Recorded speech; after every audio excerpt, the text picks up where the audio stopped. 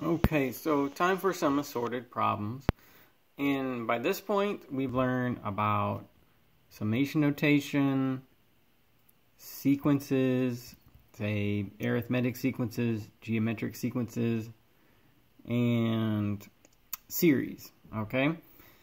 But I wanted to do some assorted problems that I hadn't covered in the other videos. Okay, so no new concepts here, but the problems may look a little bit different and the thinking might be a little bit different. So first of all, let me remind you about this. When we see something like that, that's called summation notation. That symbol there that looks like an E is called summation notation. And the way that we do this is with respect to this formula. See that formula has a variable I in it? We start by putting 1 for I, and then we go to 2, and then we go to 3, and we stop there at 3. So we start here. We count our way up to that, putting all those numbers into this formula and adding them all together. So you see what I have here? If I put 1 into this, it looks like negative 8 plus 6. If I put 2 into this, it looks like, what's 8 times 2? Well, negative 16 plus 6. And then if I put 3 in, I get negative 24 plus 6. Okay, and then I'm adding all those individual results together. I put 1 in, I put 2 in, I put 3 in, I get these individual numbers and I add them together. That's why it's called summation notation. Summation meaning sum, meaning add together. Alright, that turns out to be negative 2 plus negative 10 plus negative 18, which is grand total of negative 30.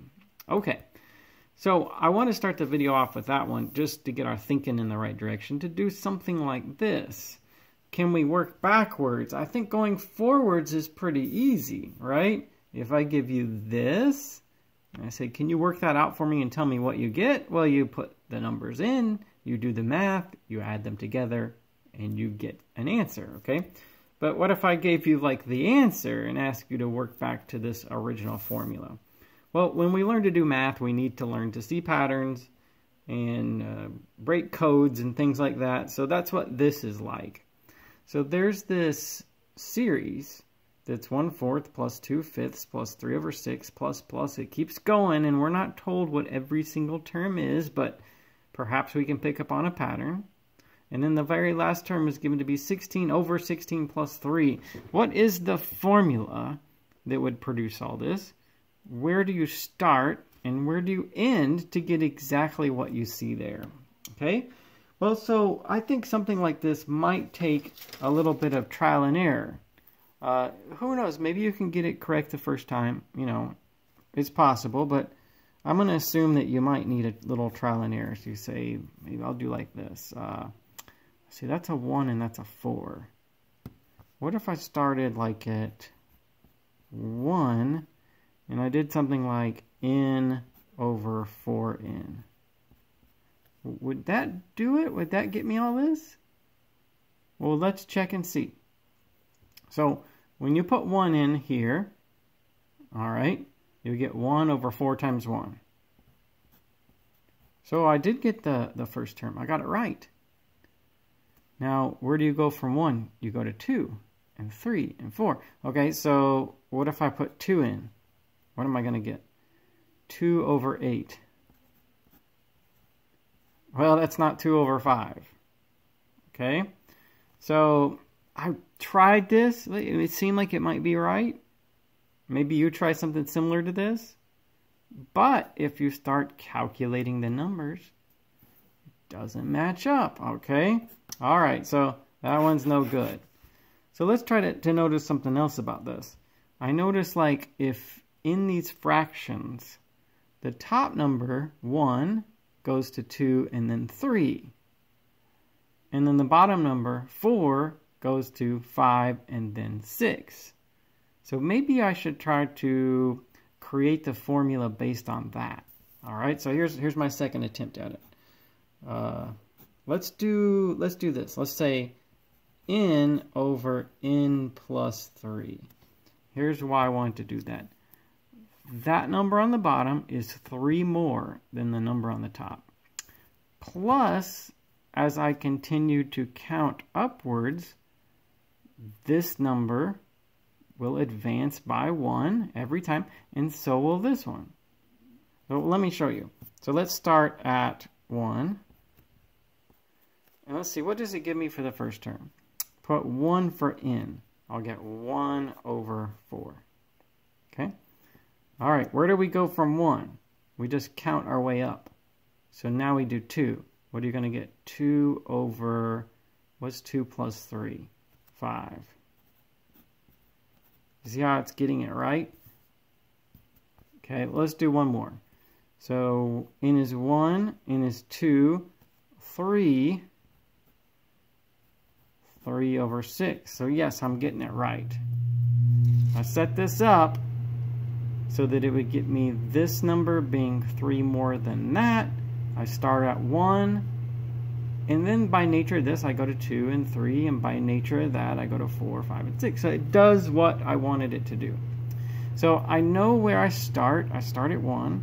I know the formula, okay? Where do I end? Well, there's the last term. Well, where would you have to stop for this to give you that last term? I mean, it looks like it'd have to be 16, right?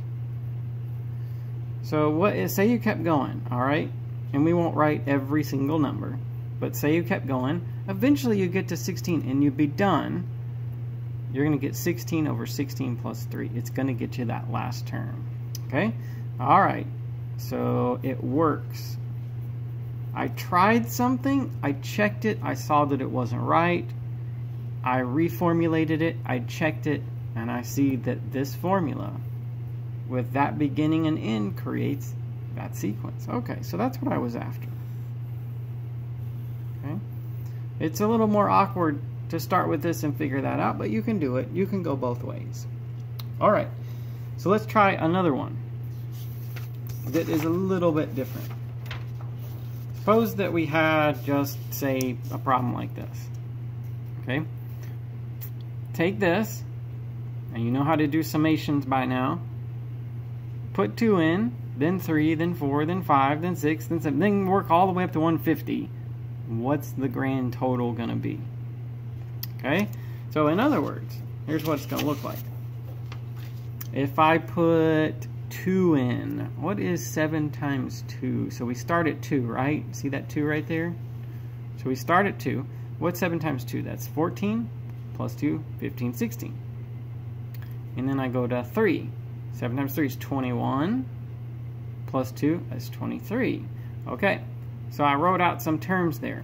I put 2 in, I put 3, I put 4, I put 5, and you could keep going. And what's that very last number? Where do you stop? It's 150. So this very last term is 7 times 150 plus 2. Okay, so that's what it looks like. This is the first term. This is not term 150, it's actually term 149. If I started at 1, that would be the 150th term, but I'm starting at 2. So that makes it the 149th term, okay? Now, once we have this all in front of us, it's an arithmetic series.